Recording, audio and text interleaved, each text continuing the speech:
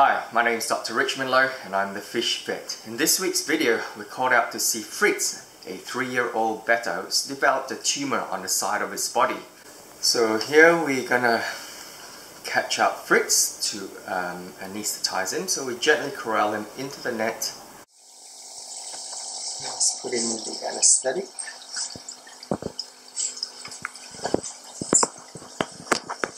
The anesthetic we're using is slightly higher than normal because the labyrinth breather, so they're not as efficient at using the gills. And it's quite different when you're anesthetizing these guys in that because they are air breathers, you need to make sure that they can control themselves so that they don't drown. So you just got to keep a good eye, a good watch on them as they go under. And because maintaining them under anesthesia is a bit more complex than other fish, because of that reason, what we'll do is we're going to give them some anti-inflammatory as a painkiller before we actually start removing the lump. How do you know he's ready to? How? Basically, we just look for signs of slowing down, loss of balance, and then we would do a pinch test. So we would pinch the base of the tail to see whether he's feeling any pain. If he doesn't feel pain, there won't be that reaction of flinching. Yeah. So right now he's still maintaining balance.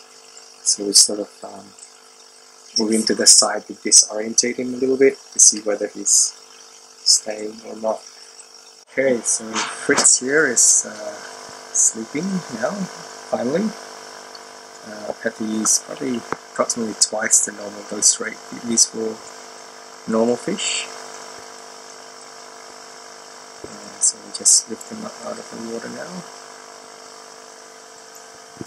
So here we're going to remove the tumor with a scalpel blade. You can see the scalpel blade is pretty big, so it can't do such a clean job. Like this is pretty much like microsurgery that we're doing, so we can't get all the bits or pieces that we need out. So we'll follow that through with some electrocautery. What we're doing here is we're taking samples for lab testing, initially on slides for cytology, and then in neutral buffer formalin if we need to do histopathology. So removing the remnants of the tumor, drying that with a gauze swab. The reason for that, when we're using electrocautery, we want the heat very precisely at that particular spot that we apply. We don't want to use, we don't want it to be wet, otherwise the heat can dissipate or spread to other parts of the body. So that's why we want its surface to be quite dry. So now we're going to treat the open wound like you would with an ulcer. So we flush that with some dilute betadine, 1 in 10 to 1 in 20 solution, and then put some of this fish bandage, and then again soak it up with some more of that dilute betadine. Along with this treatment, we actually also gave intramuscular flunixin and also oxytetracycline, an anti-inflammatory and a systemic antibiotic. And here what we're doing is we're reviving Fritz. So we just put him in aerated water again, shallow dish, and we're going to be irrigating the gills with the syringe. So here you see he's slowly awakening, but in this process what we're going to do is, again, as we mentioned earlier, we put him in a shallow dish, maybe also hold him in a net so that he's always got access to atmospheric air, otherwise these fish can drown.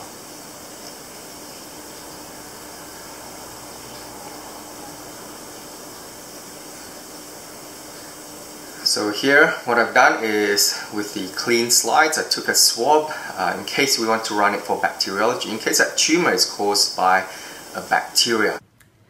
So this tumor is made up of iridophores. Iridophores are actually normal skin cells that reflect the light, that gives the fish that metallic look and sheen to it. But what's happened here is that the cells have actually mutated, become cancerous, and that's why it's grown into this lump. But it's actually good news, because initially we were suspecting this could be mycobacteria, or otherwise known as fish TB, because they can present in this way, and that is an incurable disease. Whereas this tumor, known as iridophoroma, is actually a benign tumor. So the prognosis for this fish is going to be good. We're going to keep an eye on it. If it grows again, what we'll do is we would remove part of it, or as much of it as we can, and we just keep an eye on the fish. So he'll have much longer lifespan to go. So good for Fritz. So here's a skin scraping from the betta Fritz, and we've applied a dye called Diffquick. So you can see a lot of these cells around here. These are belonging to the tumor cells. You can see also a lot of these black dots. These are the melanophores that come from the melanocytes to give them the dark coloration. In these cells, they had these non-staining rods, which some people may jump to and say possibly mycobacteria, because they're non-staining, if you remember from our epistogramma movie. But we ran the ZN stain, that was negative, and now what we've done is we've put it under polarizing light, and have a look. So here we've put it under the microscope, under polarized light, and you can see these things, these rods actually light up like jewelry. And this is a physical characteristic of iridophore crystals. You can see them pretty abundant all through the slide. The iridophores, their function is actually to reflect light, so this gives them the metallic look in a lot of fish. So all these things here, crystals, and this is why they refract the light. So here's Fritz back in his tank. He's still waiting for the anesthetic to wear off. He's standing next to his jellyfish. That wraps up our fish tumor in a betta. So thank you for watching. Please subscribe so you get updates on our latest videos, and have a fantastic week.